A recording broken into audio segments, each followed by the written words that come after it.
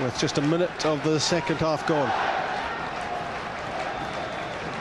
Aidan McGeady has a long look at what's available inside the penalty box. Picks out Larsson. Celtic are level.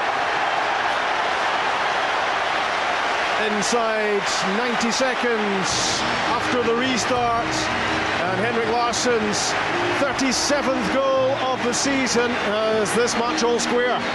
How many times have we seen Henrik Larsson do that great delivery from Aidan McGeady, and Henrik Larsson just make the run to the front post and get a flick on it into the net. He's got a great leap. That's a fantastic header.